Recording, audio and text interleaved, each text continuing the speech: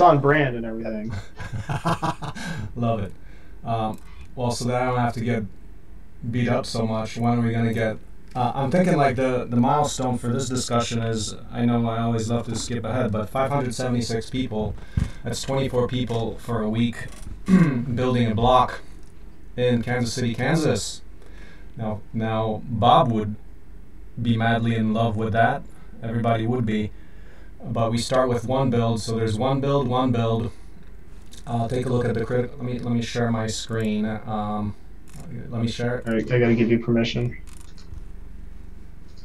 I was just looking back through shit. The nut plant out of 2016, nursery here. I mean, I ran a full nursery here. That's all the first year we had so many different things. I was just looking back through stuff. So anytime I'm kind of practicing mindfulness to be grateful for various things. Can I share my screen? Yeah, you should be able to now. Are you seeing my wiki? I'm seeing, yeah. You're back. We're at the wiki. You see the critical path? Yes. Okay. So here's what it looked like, and this is a crazy mess here. I sent this link, but this is kind of what it's looking like there. I mean, build 1, August 15. Then we have a bunch of weight, but here we can do these like, if this one is fixed, if we are stable, what are we validating? Logistics, materials acquisition, any mainly outstanding design issues. Is this fixed? Is this product? Or are we going to have to change anything? So, but we can't do the second one until we make those changes, so there's going to have to be like a 2-month gap there. You see? But if this is a product freeze, then we can do 2 and 3 pretty quickly towards the end of October, and that would still give us enough time. October, November, we could still pull this off. I'd like to do 3, man, because I'm looking at what are we validating here, and I'm seeing like all the logistics, material acquisition. I think the material acquisition is going to be a big deal. Like, can we really replicate it? And that's where that truck and trailer comes in. We're gonna, like, as we purchase things, we put it all on a trailer, so we have one trip to the build site. And that's how we can take care of the logistics for materials. Otherwise, the due diligence for land, like that, we got to verify that that's doable on a short time scale. Like, say, well, that's a process we can put an operations manual to, that, okay, we got it tight how to do this so we can replicate it in the future. Because after these 3 builds, I should be in a position where I've got the operations manual that allows others to do it. I'm going to hire you as a crew leader. Right. You should be able to take that operations manual and work with the people that we have, with the team, and yeah, whoever's the crew leader should be able to take that, and without my involvement, move forward. Not without, I mean, I'll be working, I think my role would be to really be working out the curriculum parts. Like, during the apprenticeship time, that's probably what I should be doing a lot of curriculum, so we're evolving that from the house to the machines to the 3D printers and all of that, because that's going to be, well, house, there's CB/tractor, those I think are the 2 main milestones after that. Like the tractor plus brick press. I mean, the whole thing started with bricks, and now we're kind of like faking it with wood, which is cool, but it's not. Did you know that wood is the same embodied energy as concrete per weight? It is. You look at the data. It's amazing, but the thing is that wood's got so much intense material handling, all that gas that is burned to cut the trees, to move them, it's just huge logistics operation. Kind of like military scale logistics operation. I'm kind of liking concrete, but earth is local. It's much lower embodied energy. If we do a little bit of stabilized block, I mean, that's replicable anywhere in the world. The wood isn't as highly replicable. It's only, well, it's not replicable in the tropics. So CBs does you for tropics and temperate zones. Okay. That's the kind Right. Uh-huh. Anything you want to discuss about Martin? I mean, he pretty Yeah. much said 800's not possible. He made it seem, he made it, I don't know if he's managing our expectations or what, but like he made it sound like it wasn't even close. Yeah. The thing I think part if I there's a thing I would point out that I didn't like was that he didn't appreciate what we actually have, and that was I told him, well, I'm trying to communicate the message of GVCS and that we're building all this shit from scratch. And when we threw the open source microfactory, he's like, "You gonna actually build all the tools?" Well, yeah, that's the core of it. I felt he was kind of not fully up to speed to the actual potential of what he could be supporting. Because if he doesn't get that, then I believe that his support will not be as great. Now, what level of support are we going to have? That's completely questionable. I think the strongest point there is the possibility of building housing for them, which is a real possibility, right? Right.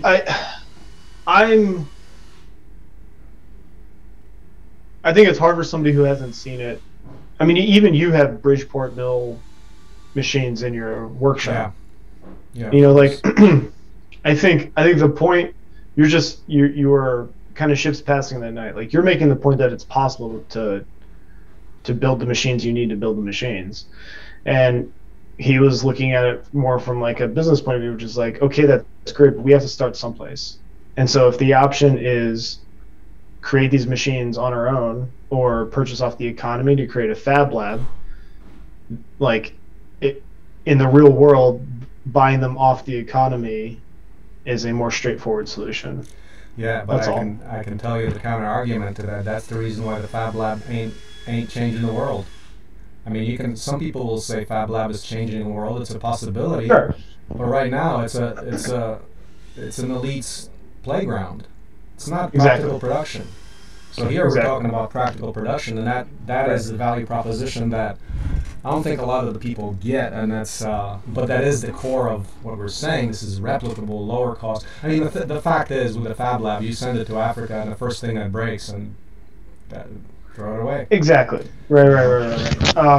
But that was also in the context of I almost sent you a message directly while you were answering that question, but you're kind of on a roll. But like, I was under the, like, when he asked what's the 50, like, put this in context of the 50,000 foot view, I thought he was more asking a general question of like what's the global problem you're trying to solve here? Like, how do you fit into the big picture, right? And my answer would have been more, I mean, this is not super useful because like we have hindsight and the conversation's over, but like my answer would have been more like a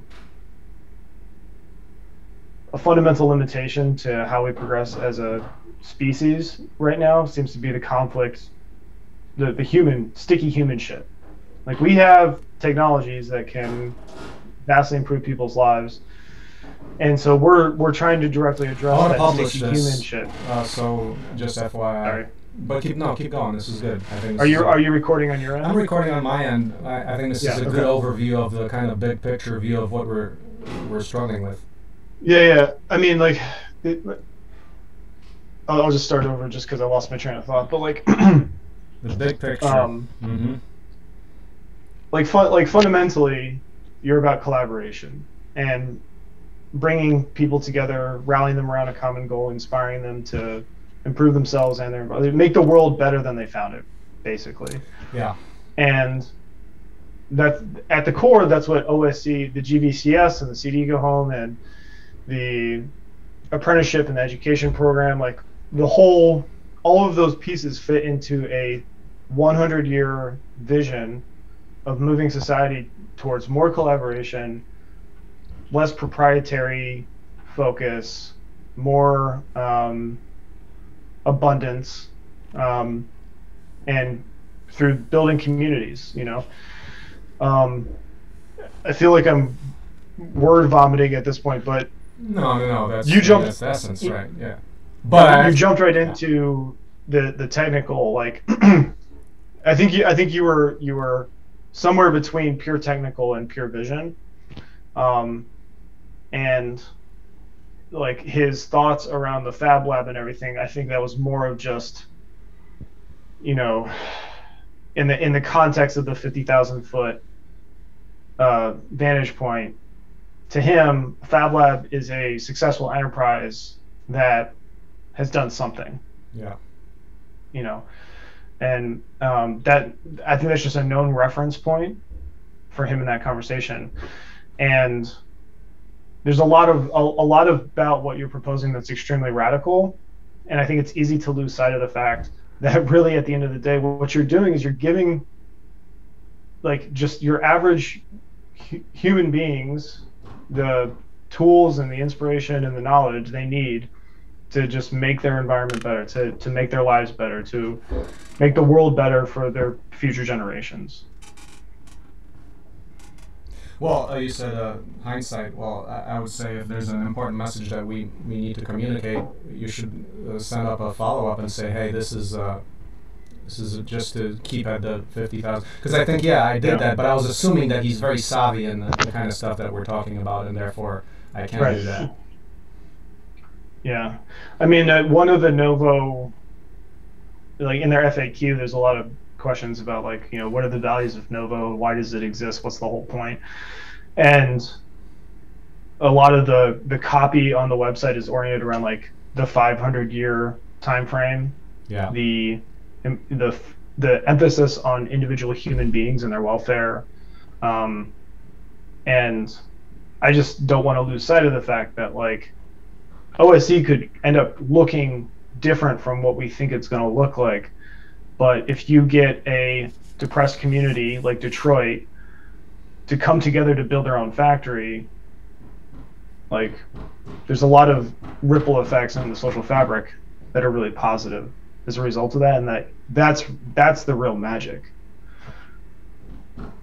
Yeah. And like the frame I put on it, and of course this is serving my biases here, but like what I see absent from things like Fab Lab and maker spaces and trade schools is the full spectrum problem solving that OSE provides. So like income, skills, and a sense of purpose. Like trade schools provide skills, they cost money, so they're really only addressing one. Fab Labs, you know, help create skills and maybe a sense of purpose, but there's no institution that I'm aware of other than like existing apprenticeships that solve the income problem for people so that it's a feasible thing for them to spend their time doing, on top of giving them something useful that they can then better their lives and their communities with. That's well said, and I think that's a good. You think maybe you want to communicate that to Martin? Because did we cover it? I mean, my preference would be to wait for a follow-up conversation. Yeah. Because I think he gets it. There's a couple data points we have to, you know, in other words, I don't think it's going to add anything to. Okay. He's already over the threshold of wanting to help us. Yeah. You know, he reached out to you in the past before you were at the point that you're at now. You know, he agreed to take this meeting and he agreed to a follow-up meeting. I think we're just in the process right now, and he's got his own bureaucracy to contend with. So let's wait and see what he says. Right. And if it comes up as a like, I'm still fuzzy on how this fits into changing the world for the better, then I think, you know, we can add clarity to that. But no, I think it went well. I think it went really well. Yeah. And I couldn't believe this, man, regarding, he reached out in 2018, and it must have been a bad time, but I basically told him to get. No, I mean, I had a little conversation on the internet, but as far as I recall the website, I wasn't impressed by the website, and I failed to scroll down.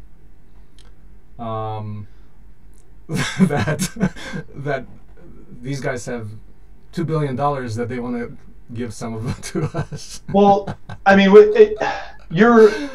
I think if you embrace the fact, and like this should be a good learning point, which is like, your biggest liability right now is that it's just you and Katerina basically toiling away. Right. Right. And something's got to give. And I think if the lesson that you take forward from the past 15 years is that progress depends on a wider network of support, then that's just a part of your learning process, man. Like I don't think we need to rewrite history or litigate the past. It is what it is, and you've learned, and you've changed your approach. No, or not even change your approach, but like you're just at a different place now than you were in 2018. Yeah. That's an important. I mean, on the positive side, it's true too. I basically said, okay, we've published. You can build some of these things. You can build a tractor, brick press, maybe printer, power cubes, and because he was basically asking, just to review this, he was asking how can we use this in Kingston, New York, to help the community, and at that time we were actually heavy into the steam camps and developing the microfactory stuff like the 3D printing, and for some reason kind of skipped through. But the point was that I don't think I was even thinking that,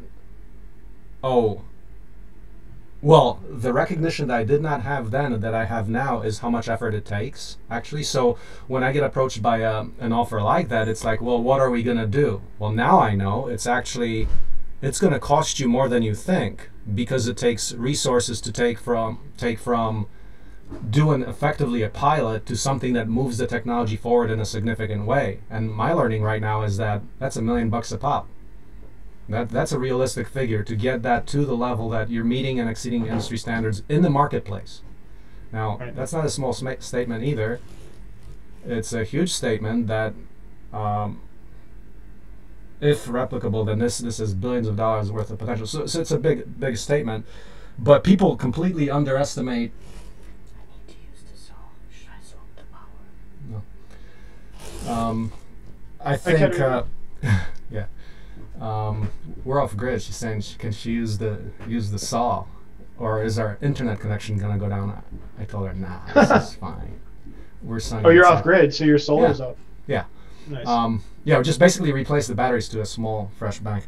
But thing is, people like to, unless they're from a business and like serious entrepreneurs who have successful companies, they don't recognize that this is not about a little pilot here and there. This is what we're actually saying is, what we say is we mean. We actually mean reinventing a kernel of civilization that can fit in a couple of shipping containers. That's way beyond what anyone can even consider as feasible.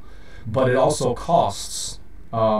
Now, the good part is because of the modularity and the integration of it, it's not as intractable a problem as people think, and that's what I've been learning like every single day. Every day this is becoming more and more real. Like, just for example, right now, what I would like to do for the next workshop is this, effectively the rebar truss structure, and for the specific reason that rebar is found anywhere, so this is actually replicable in Africa. But the beauty is that it's being designed for vertical stackability. So I actually went through the initial design, and so for the 5,000 square foot workshop, it's $37,000 of materials, primarily rebar, but then you can go to the second floor for another $37,000. The underlying structure gets you that. Each 20 by 20 foot bay has a live load capacity of 11,000 pounds, such that we could even be building heavy machines on the second floor and stuff like that. So for practical purposes here, I do want to go up in vertical space, because if you really want to get this whole microfactory thing going, man, we'd sprawl all over the countryside. We wouldn't have enough land, so we actually got to go vertical. But things like that. And but it's like, I don't know anybody who makes vertically stackable buildings, and we're talking literally. The roof is going to be flat. We're going to have landfill liner plus ballast on top. So you basically take off the ballast block. Underneath that, you have a rainproof surface, and you're ready to build for the next story. So actually, with 1 day of work, you're actually ready to actually go up to the next story. So that's a realistic thing that we're going to test here, and part of the practical massive replicability potential of that. Like if you can get a $37,000 building per floor that actually goes up, man, that's cool. Anyway, long story short. This is like too far out, and for me it's like, oh man, this is just so immensely beautiful because I'm actually doing the numbers and have the welding experience and purchasing, just knowing the materials that, oh yeah, this is actually doable. Cool. If we were to redo that conversation with Martin and he asks, how would this fit in potentially with the work I'm doing in Kingston? To me, the right answer, the answer that we should give in the future is an affordable housing solution that's also a job program. Yeah. Or a self-sustaining affordable housing solution that's also a job program. That's it. I mean, like it's truly affordable. It's creating the skills and perpetuating the knowledge they need to continue it. So it's adding to the labor force. I mean the answer is it's almost too obvious. Mm-hmm. And I think on our next call, like one thing we should lean into is the potential for Kingston to be, if they're going to give us money, and we're going to turn this thing into reality. Kansas City is obviously the starting point, but Kingston could be the first export. It could be the first part of America that, generates this program. Really, is what you're developing. They get the instructions, they get the list of materials they need, and we ship out crew leaders and prove that as an enterprise it can grow someplace other than Kansas City. Yeah. I think that fits with their vision. In the value proposition is so it's a single family home at half the price of market, not even a third of the price, really. What would it mean for Kingston if people could, how many, I don't need to explain it to you, but that's in a nutshell. I think that's what is truly valuable to the work that they're doing. And like, as you said, they're a potentially huge and valuable partner if we can. Yeah. So prove the model in their own backyard. Yeah, I was also assuming that we have like an hour, and it was actually only 45 minutes, so we didn't you guys didn't get a chance to speak anything. I just went off. That's okay. I mean, he doesn't want to hear from us. He wants to hear from you, really. It could be that it was only just, who is this person? And we're perfectly fine. Yeah.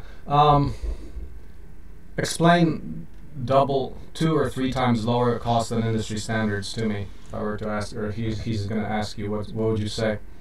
I think median home price is $450. Yep. Well, average. I don't know if that's median or mean. That's median. Median. An actual mean is $550. Yeah. I just had that note from Ken today. He gave me that info. With increased material costs, you're still well under.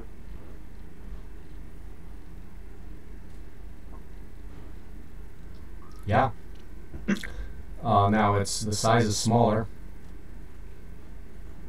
but it's still a starter home that can readily evolve into that, and that is part of the value proposition. You can get into a house at 1/2 to 1/3 the cost of industry standards.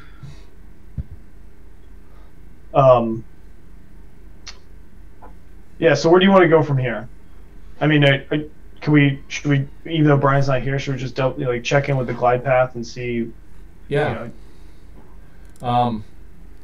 Yeah. You want to look at my screen, or? Yeah, you can drive.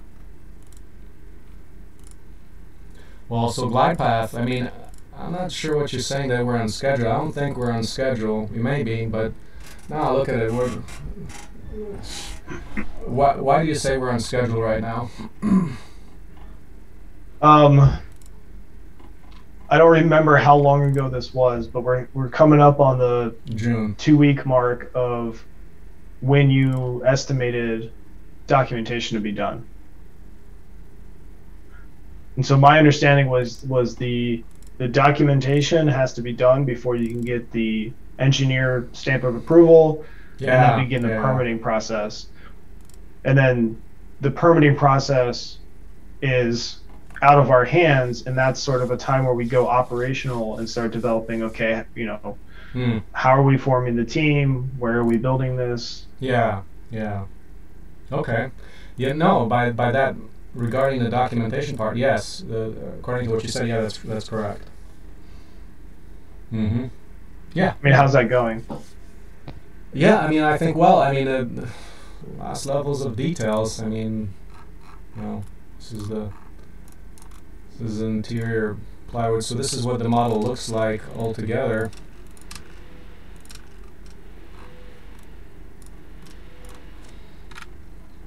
But it's got quite a bit of detail if you peek inside. I mean, man, behind our kitchen, it's got even, you know, all the plumbing and stuff. It's all the guts are in here.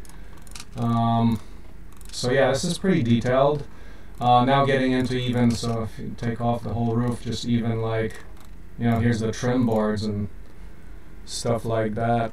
I mean, that's good. And in the documentation path, I mean, I'm documenting it very carefully so that, you know, I keep my working doc here, like with gory details of of everything. So when we're actually ready to engage, so next week, I think, You want to call? you know, just exhaustive detail. So when we're ready to just give it to the engineer, all we do is export the CAD model, and we say, okay, prepare our package effectively, because I mean everything is in the model, so it's pretty cool. I feel good about the model. I mean, the model completion is like the big thing. Now, so here this kind of represents this, like the CAD, the super detailed CAD, right here up to June 1, and then this is where I wanted to talk to Bob and Brian. Are we going to go for that land acquisition? Because basically the thing is the 2 weeks versus 6 weeks permitting time. The engineering is going to take 2 weeks, right? Now, this here, June 1 to July 1, means taking a look at this and just building out, like, for example, everything that we've got in here, like, for example, you know, like all the plumbing and stuff inside the walls, like, and basically the plumbing and electrical that needs to be built out. So that's this month here, and then we got the engineering, and for St. Joe it would be a 1-week permit, and for Kansas City it would be a 6-week permitting time. So this is where that's really what we have to decide on. Are we going to KC, or are we going to St. Joe? Right. So I mean, we really need to talk to Brian, because that means the build 1 here. That's assuming St. Joe, because that if we're to do build 1 in KC, that puts us at, instead of there, it puts us instead of mid-August. But my intuition here is that a 6-week engineering process, or some approval process, regardless of its engineering, permitting, whatever it is, if it takes 6 weeks, that's valuable time that we need anyways to prep for the build, because there's going to be a turnaround time to develop the operational plan and form the team, and obviously contingent on funding as well. And so, like, if he comes back and he says, I can give you guys $100,000, like, that is bare bones, like, to form the team to get the first house built. And I don't think a shorter approval process is really the limiting factor. I think the limiting factor is going to be, are we ready? Do we have 24 beating hearts who know what's going on?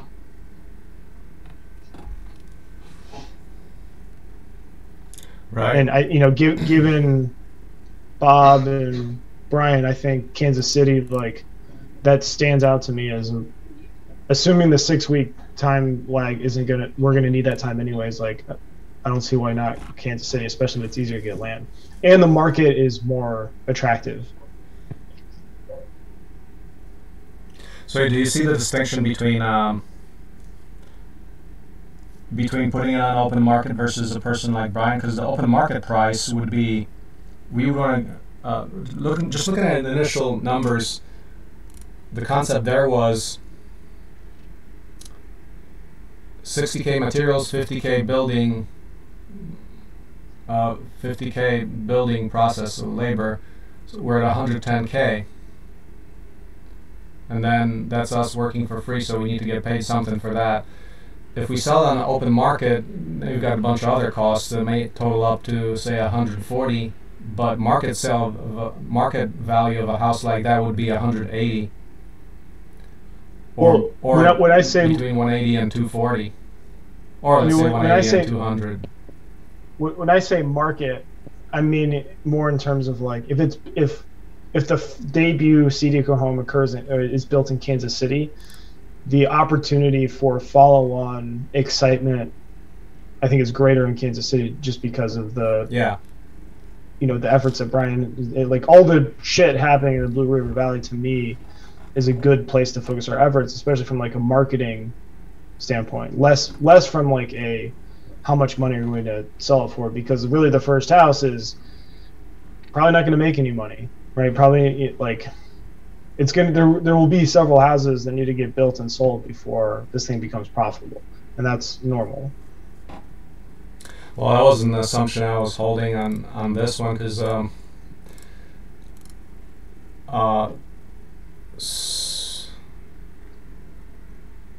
is that so? So okay, so if the sale price is 180, I mean, I'm counting costs to 140. So where's that 40K nonprofit?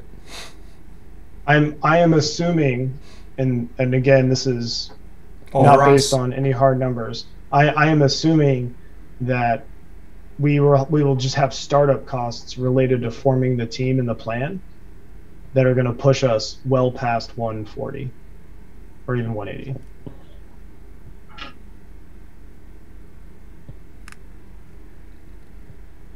Right, and where's that money coming from? And the only source we have that's clear option right now is the Nova Foundation.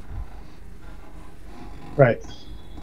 I mean, we're gonna do what we can with what we have, and so like maybe it's a bare bones operation. We rely heavily on existing excitement around OSE, and we can't have the fully fledged model, the like ideal model ready to go, where our crew leaders are paid professionals and according to like our projected labor costs. But regardless of what it looks like, I mean, for this thing to turn into the enterprise that you're designing and building, like I think there's a lot of overhead that we're not factoring in. It's not that we're not factoring it in, it's just I'm assuming that it's going to be there. Yeah. Because like, I'll give you an example. Like for the first build, if I had a magic wand, the way I would want to do it is get identify 6 crew leaders, select them, and then run them through a 1 to 2 week course just on how to read the instructions and teach people and how everything fits together, and tour the Rosebud. Like that is an expense, right? I would want to pay a site manager whose sole purpose is to manage inflow and outflow of material, and like the logistics around the job site. Like that's what a smooth running, replicable operation would look like. And you want to say, can you wave to Marcin? So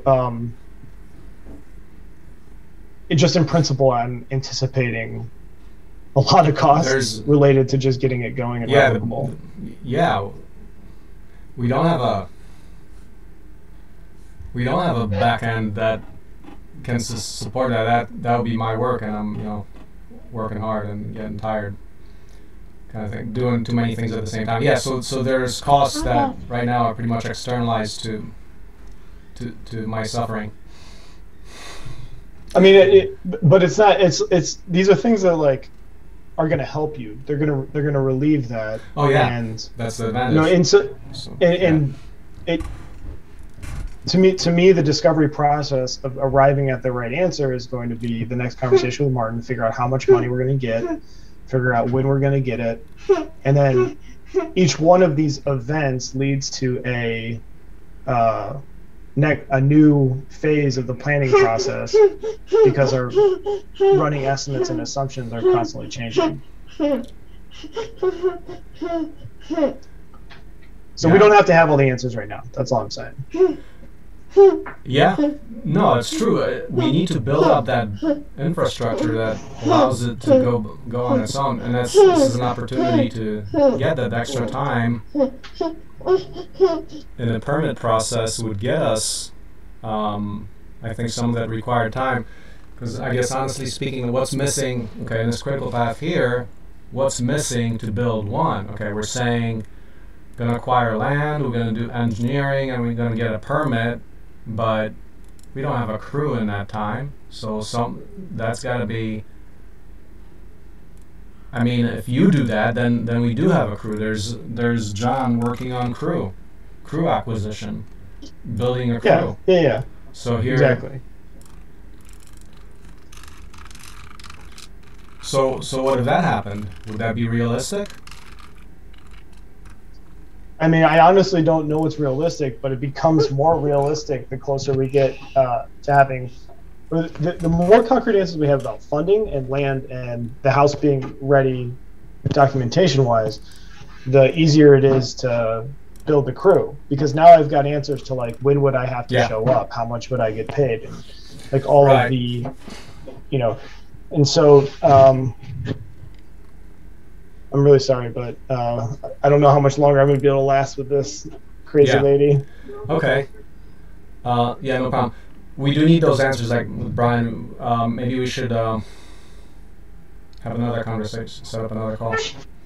Well, I'm sure we will. But I don't know that any. We can't do it until June 1. It's not June 1, but like whenever our next meeting with Martin is, like that's the next batch of information. It tells us how much resource we have to work with. Right. It gives us a constraint, and then, you know, more importantly, there's plenty of stuff for you to be doing in the meantime in terms of documentation. So like it's not as though that time. It's not like we're spinning our wheels wasting time, but the plan has to kind of play, like we're letting the situation develop is kind of how I'll look at it.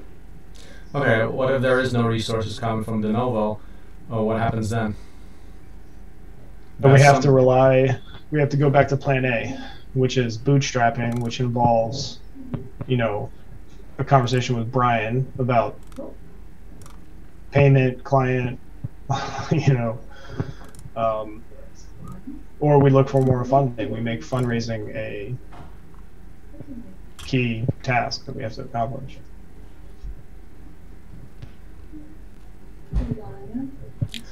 Oh yeah, we do a GoFundMe. I mean, or maybe there's other grants.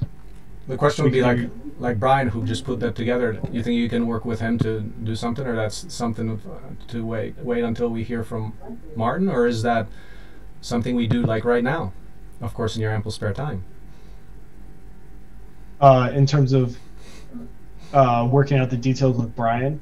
No, actually pursuing. If we want to be aggressive and pursuing schedules that they're not shifting. Because by the way, I was quite proud that this might be getting to within 1 year of accuracy. But to minimize the risk on that, we should be proactive and fundraise maybe. But that's up to you. Yeah. I mean, I never did it because I've got other things to do that I think are in the long term are more valuable. For in the immediate term, they see. But if you could do it, then I would always. I mean, I regardless of what happens with Martin, that should always be something that we're working on, fundraising. So like that said, I'm not sure an answer between now and when we speak with Martin is going to be super valuable. Like I don't think we're in a position where I need to go out and find a funder as fast as possible. Because to me, when I go to a funder and say, will you donate to the CD Home project, I want to be able to say, we have the like here's our complete plan for how to build this thing. Literally all we need is the money to fund it. Like we've thought through labor, we've thought through material. All I need to do is press this button and we're good to go. I want to be closer to that point before I go to a funder and just say, like, this is a great idea that you should get behind. Okay, makes sense. And you're already doing that. Like, you're already chipping away. That makes sense. So I think the summary of this is we wait see what Martin says, and then we go from there. Now, that said, if you go to I'll drop the link here in the chat. This is what I've started, the work I've started in terms of the and actually I should give you edit permission. See a tree? Oh, look at the tree. It's a tree. It's a big old fat tree. Here, use this link instead.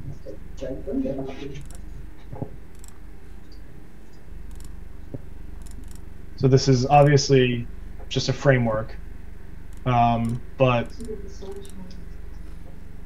you know what I'm trying to do here is give us a manipulable, is that even a word? A template we can manipulate based on various inputs. And one question I did have is I separated out like the preparation costs, a lot of what I just spoke about, with the actual material costs, like the cost of goods sold to produce each house, so like materials, delivery, storage, like whatever else we think of. For the material cost, I've been looking at the bill of materials and notice that you separate it out in different separate sheets, like interior, walls, foundation. Do you have a convention that you're following that sums up the total costs or total expenditures for each of those? No. So the thing that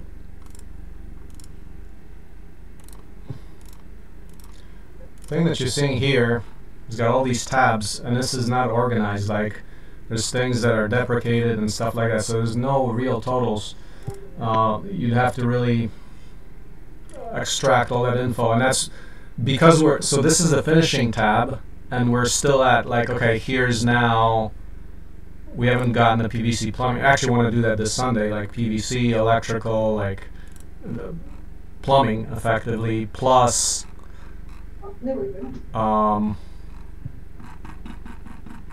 trim stuff.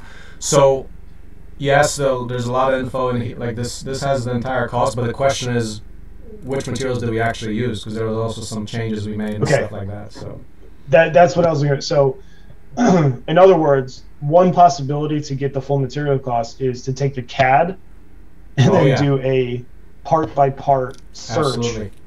Okay, got it. I just want to make sure that like that's the direction we're going, because that will be more accurate. It just won't be done yet. Yeah. So it'll take some time. Yeah. It's like in the CAD, you can separate. You can identify all the 2x4 members, right? And all the sheets of plywood, right? Okay. Cool. So, for example, I'm gonna show you this. No. And just a heads up, I've got about 10 minutes before I got to roll. Yeah. So if you look at, I'm gonna teach you how to download this file. Or you go into, let's go into the plumbing system. Well, look at that. So you can study that if you understand that. I don't know if you understand these parts, but you can actually take a look at this and look at all the files, and you see, oh, there's this part, there's that part, there's that part, and But take a look at the detail there. Like, see, that is one item in the part tree. The whole thing is actually. So you actually have to go into the separate file, which has got this all broken up. But we're at that level that we actually have all the parts. You can go into the CAD. There's some things like, oh yeah, well, you have to know what that is. That's actually like the tail piece, and it's missing like the screw-in part and stuff like that. So a plumber would be able to figure this out, but so we don't have that 100%. It's maybe like 95%. But yeah, that's the kind of level we can, like, at the place where this is 100%, then you can go to CAD, you can go to BOM, you can select the parts at Menards Home Depot, and then you can go to build instructions. Like a plumber would, for example, tell you, oh, okay, you build this in this sequence and stuff like that. But that's, yeah, that's that. Right, but for easier things, like, yeah, like first floor, to get to the goal is to have a single spreadsheet with every item that we have to purchase to build the house. To get to that point, we have to go into the CAD and the individual components and then marry that with what exists on the market. Yep. Right. So like a thing that you can actually do, for example, you can take a look at this thing. Oh, okay, that's a 2x6. You can actually measure it. That's a 2x6 base plate there, 2x6, and they're so long, so you can count. Okay, 1, 2, 3, 4 of these verticals, bottom and top, right, and some of these pieces here. Yeah, you can do all that. And here's your window module.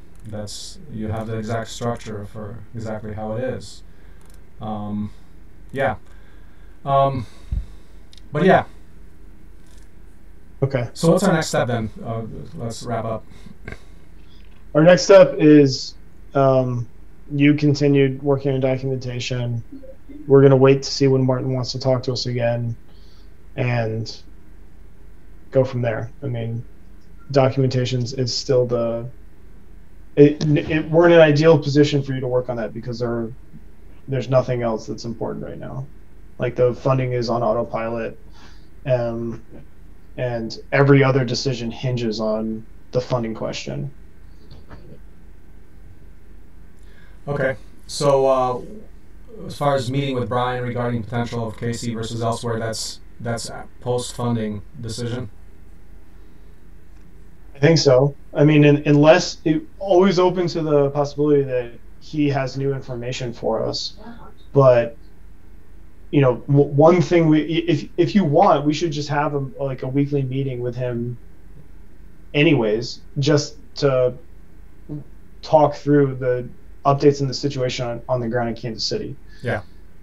Because like we know we are fairly certain we're going to get something from Novo. We don't know what it is, but we're fairly certain we're going to get something. We know that Kansas City and St. Joe are currently in contention for the first location, and so it may be worth revisiting that conversation about where are we building the first house and how is this going to go down, given that we just finished that conversation with Martin. Yeah. Okay. So I'll send this video for Brian's review and see if he has any comments, and then after he views the video, let's see if what he says regarding a meeting. Yeah. Okay. Sounds good. If we don't hear from him by Monday, then I'll send out a proposed time just to do it. Okay. Okay. Well, sounds good. Sounds good. We're moving forward. Yeah. All right. All right. Get some rays, man. Get outside. Get some fresh air. Okay. All right, man. Give my best to Katerina. Thanks. Bye. Bye.